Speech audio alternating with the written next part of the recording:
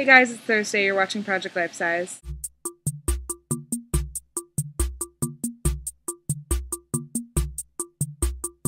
This is weird. I feel like I'm looking down at all of you. And I don't want it to be like that. That's better.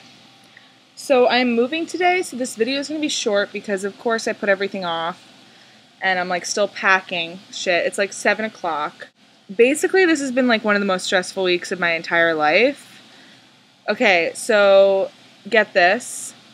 I fucking was gonna get this apartment in East Harlem, and then all of a sudden my dad's like, oh, you should have a roommate.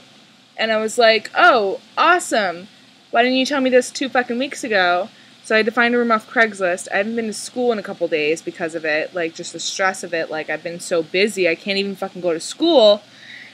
And so pretty much I was really stressed, and then I had things like with my ex-girlfriend that were kind of like weird, and so I'm just super stressed. And I feel like there's not enough time in the day. So yeah, that's pretty much what's going on with me. I want to kill everyone. No, like last night, or that night, like Tuesday was like my really bad day. It was just like everything that could go wrong was going wrong. And literally, I was just like, on my way to like meet up with my friend Tom, I was like, if anyone fucks with me, I'm going to kill someone right now.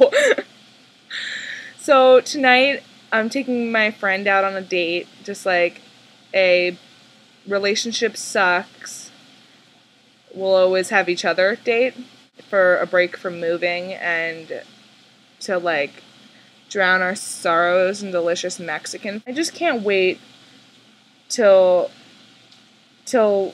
this week is over. You know? I love you guys so much. Thank you for listening to me bitch about like things that really aren't that important, since there are like kids that are dying in Africa and shit. Oh, I started sponsoring a child with Children International. My baby's name is Robin. She's a cutie. She lives in Honduras.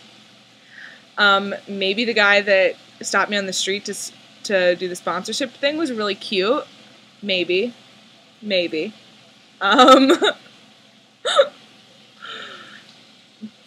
But now, anytime that they stop me, I can just be like, I'm already sponsoring a kid. I'm not going to start sponsoring another one. I can only have one child in my life at a time. I mean, come on. So, okay, bye.